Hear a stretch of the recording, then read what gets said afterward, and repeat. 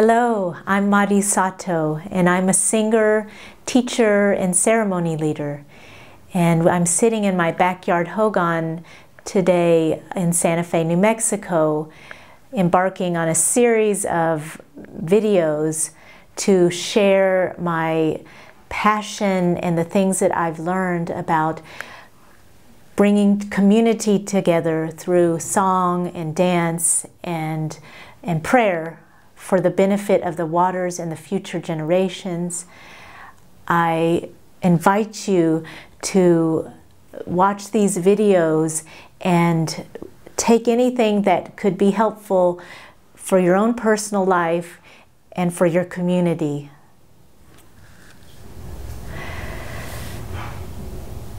When I was a child, I was living in a small southern town in Tennessee known as Red Boiling Springs. This was the home of the folk medicine festival.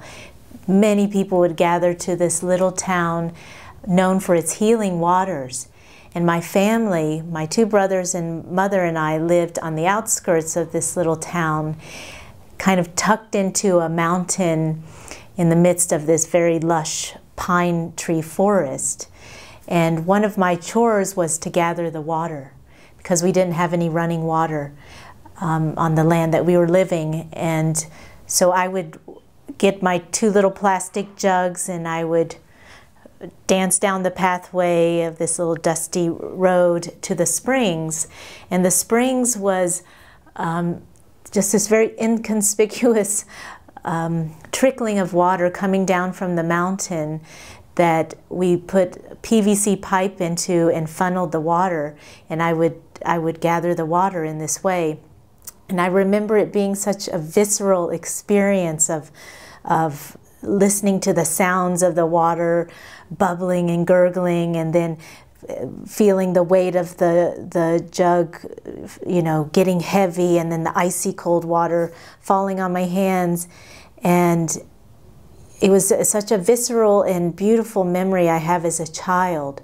And sometimes my brothers would come with me and they'd play in the creek, but I was the one, as the female of the family, to gather the water that we would use for bathing and cleaning and cooking food. And then we'd carry these jugs that became suddenly so heavy in our hands back home. And I remember, you know, as a child, you say, oh, this is so heavy and it's so hard. But when I got home and gave it to my mother, there was always this sense like life could continue and everything was good again.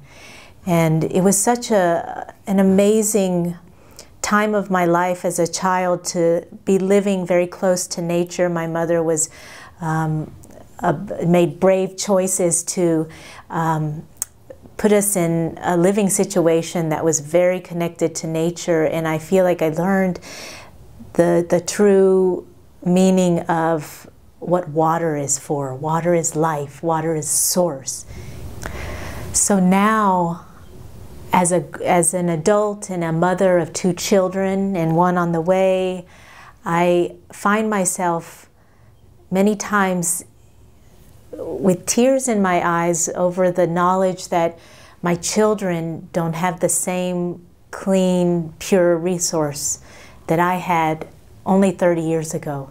This is the reality of our world right now. The waters are treated as a commodity. There are wars and battles happening right now on our soil here in America for ownership of the waters.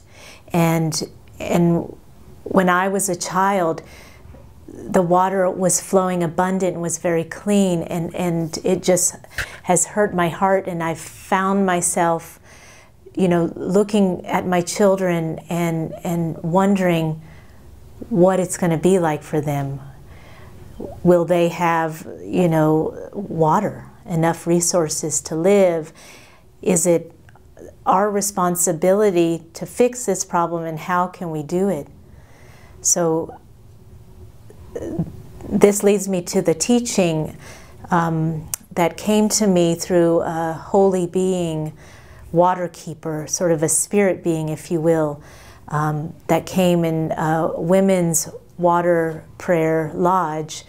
And this spirit being really answered a lot of those questions in my heart that I feel for the current state of our water situation on our earth here. And I was in a pitch dark lodge, and she appeared in the middle where the waters are. And she was cloaked all in white, and she was gazing over this bowl of water, and then she started to speak. And she had this face that had the face of all races of women all around the planet. And you could tell that she was inclusive of all women. And there were three things that she spoke to me.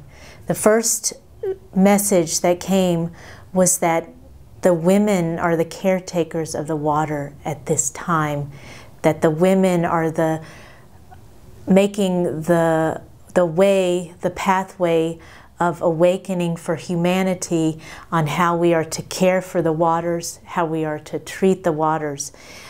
She spoke that the men are also a part of this awakening, and that they too are helping, that they will make a circle around the women, and with their loving hands and hearts they are going to help where help is needed.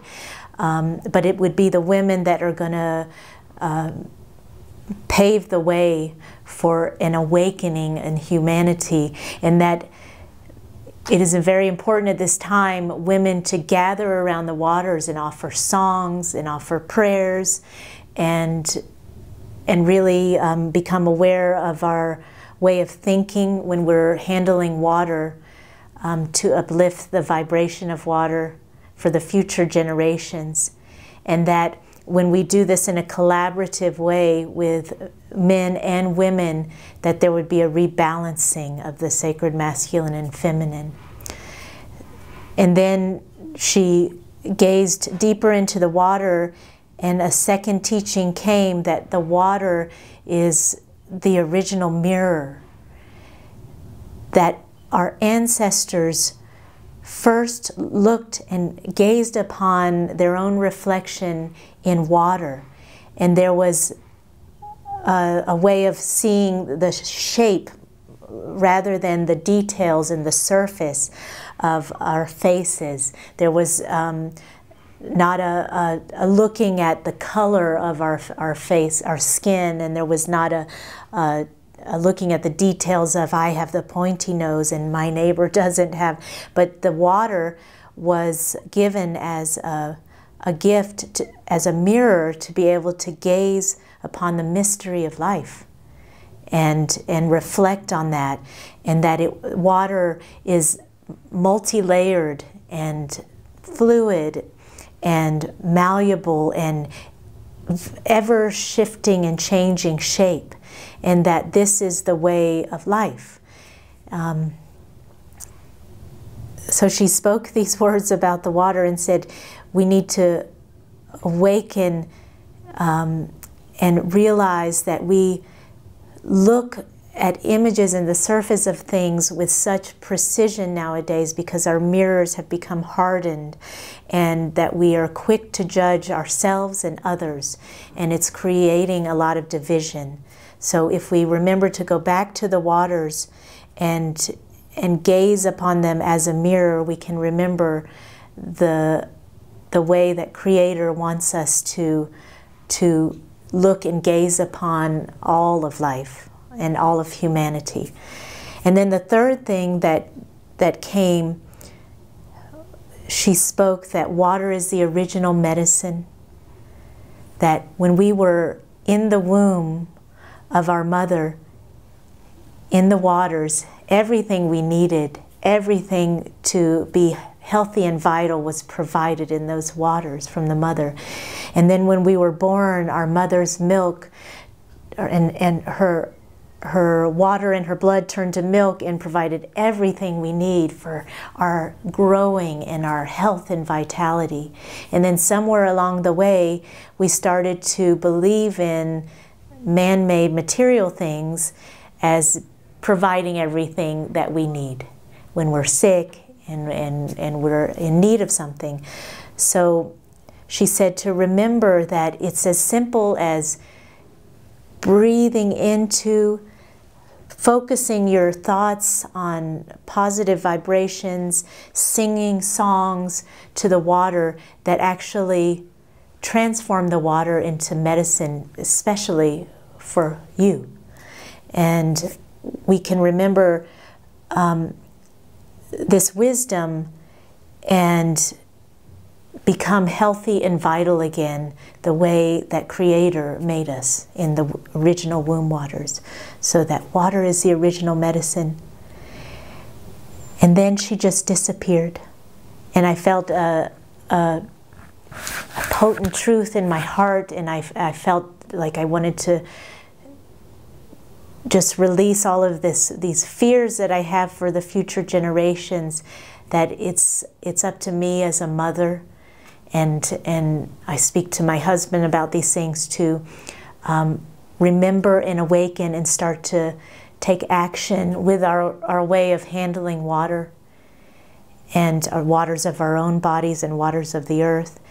And as I'm sitting here and remembering that gift that my mother gave me of having to gather the waters for our family, was such a huge gift that I didn't realize when I was a child. And I recall that my brothers and I hardly were sick. We were never in the hospital when we were living off the land, really in tune with nature. And if ever I was feeling at all sick, my mother would just say, "Madi, go and get a bowl of water." And she would breathe into it and sing and offer a prayer, and I drink it. And that's all we needed. And so now I strive to do that with my own children, and we have to be reminded. And I want to, as in a humble way, remind us, all of us, brothers and sisters, to treat the waters with love and kindness. And in turn, the waters love us and want us to be healthy and well and in balance. So I pray for all the future generations, the children, to be able to know and remember that water is the original medicine, an original mirror, and may all beings realize the beauty and the wisdom of water.